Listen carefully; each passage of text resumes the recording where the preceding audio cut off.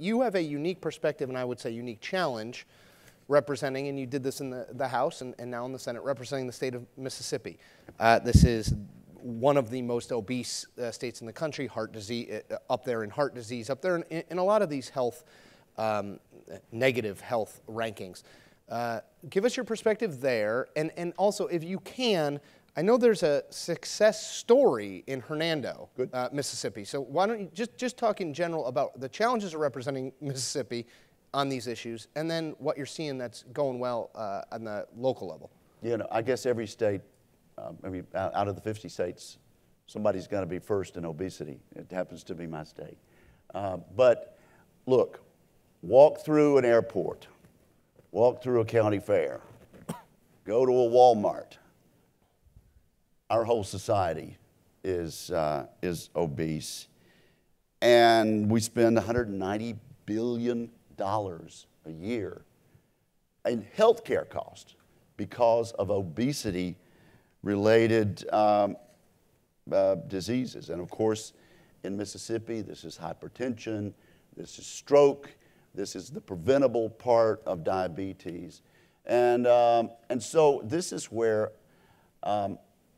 we have to commend towns like Hernando, Mississippi, in the Memphis suburbs for what I guess I would call small ball.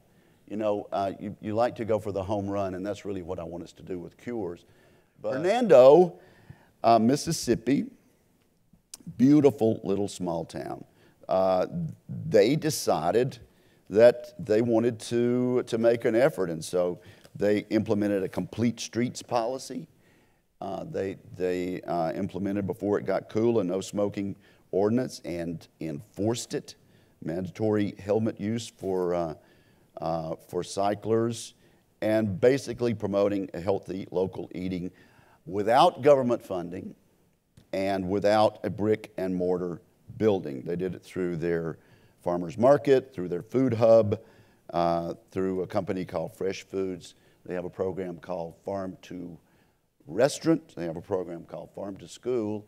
Well, I think a lot of people have been doing this, but the truth of the matter is, from 2005 to 2011, Mississippi saw a reduction in childhood obesity of 13.3%. Small ball, but you know, if the child is not obese in those early years, they have a far, far better chance of avoiding that.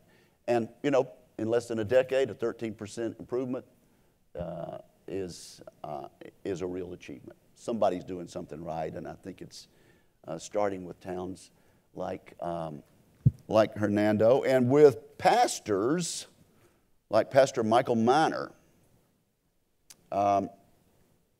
pastor of Oak Hill Missionary Baptist Church. In 1996, he realized his congregation was plagued by obesity. He says, I have a funeral every week, and obesity is a factor.